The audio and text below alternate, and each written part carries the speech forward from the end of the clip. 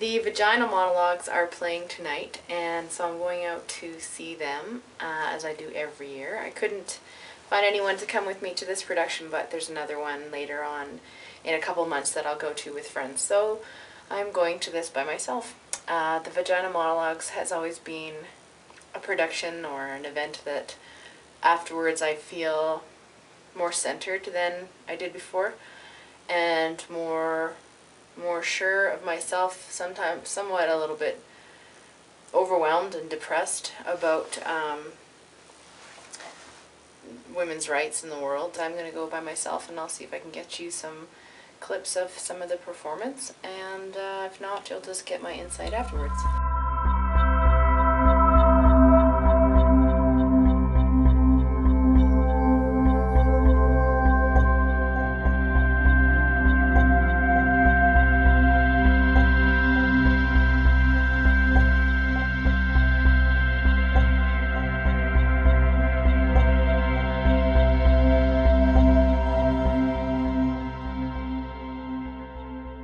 I just got back from the Vagina Monologues, and I thought I would have a little bit more to say, but I actually don't really want to cheapen it in a video. All I'll say is that I recorded one monologue for you, and I'll play it after this, and I think that if you haven't seen the Vagina Monologues yet, that you really have to go and see it.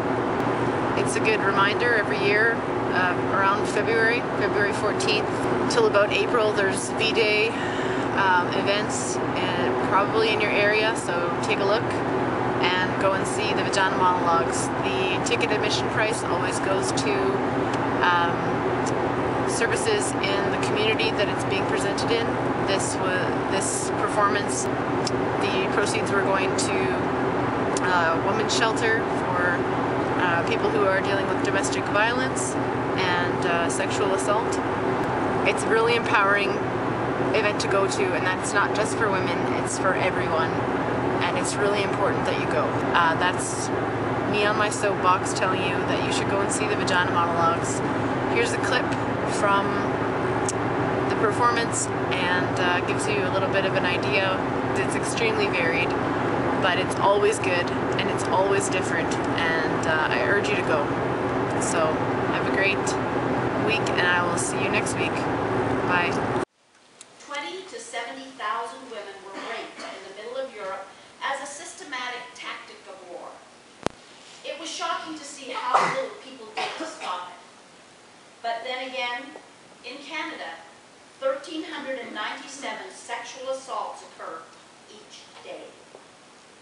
In Canada, a woman is raped every 17 minutes, which is another kind of war. This monologue is based on one woman's story.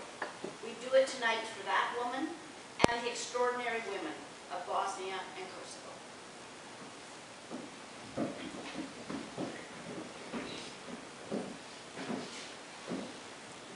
My vagina was green, water-soft, pink fields. Cows mooing, sun resting, sweet boyfriend touching lightly with a soft blonde piece of straw. There is something between my legs. I don't know what it is.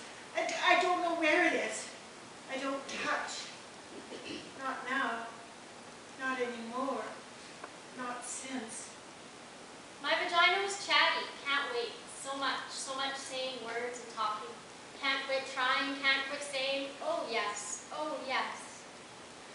Not since I dreamed there is a dead animal sewn in down there with thick black fishing line, and the bad dead animal spell cannot be removed, and its throat is slit, and it bleeds through all my summer dresses. My vagina singing all girl songs, all goat bell ringing songs, all oil autumn field songs, vagina home songs. Not since the soldiers stuck a thick long rifle inside of me. So cold, the steel rod canceling my heart. I don't know whether they're going to fire it or shove it through my spinning brain.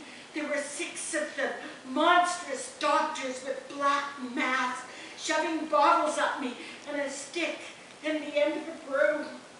My vagina, swimming river water, clean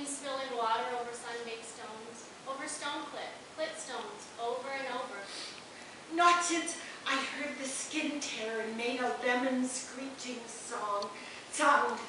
And a piece of my vagina came off in my hand, part of the lip. And now one side of the lip is completely gone. My vagina, alive, wet water village. My vagina, my hometown. Not since they took turn for 7 days, smelling like feces and smoked meat. They left their dirty sperm inside me, and I became a river of poison and pus, and all the crops died in the fish. My vagina, alive, wet water village. They invaded it. They butchered it and burned it down. I do not touch now. I do not visit.